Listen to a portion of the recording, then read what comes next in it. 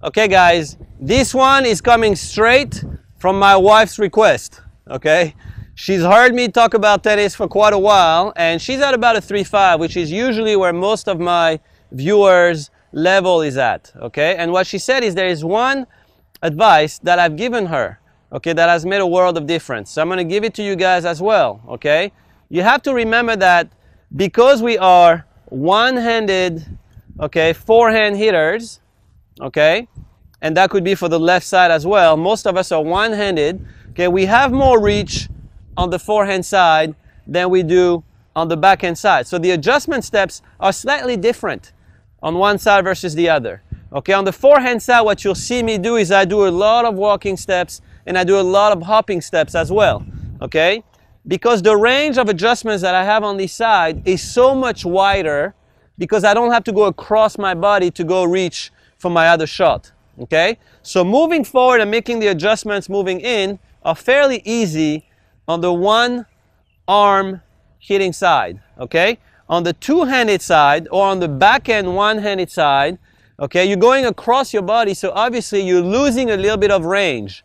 Okay, you have your chest in your way, so it's very difficult to have the same reach. So the best step to work on this, and we're getting to it, okay, is the inside step.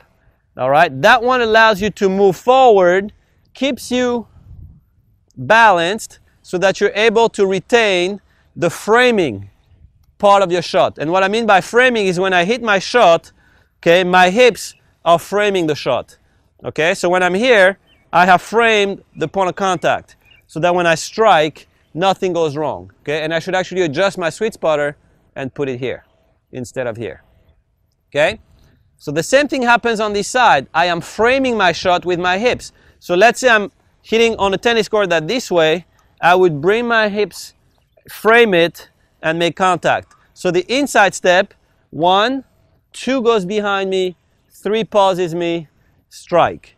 Okay? So that's what we're going to work on now. We're going to work on the inside step, making sure that I go up to the ball to make contact the way that I would like to do it. So the inside step on the backhand side is the equivalent of the walking step on the forehand side. Okay? Let's go. Inside step. Perfect. There we go. Inside step. Perfect. Again. Inside step. Perfect. Again. Inside step. There you go. Come on. Inside step. Beautiful. Inside step.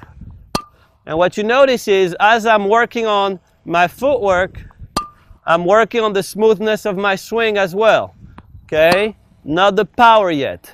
All right? Inside, direction change. Beautiful. Inside, direction change. There you go. Inside. Okay, that was a bad one. Let's make a correction. All right. Come on. Let's get that one over the net. Very good. And last one.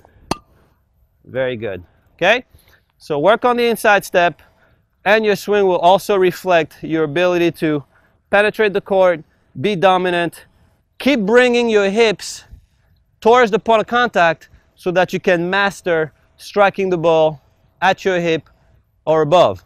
Remember, perfect swing, always between your shoulder and your hip.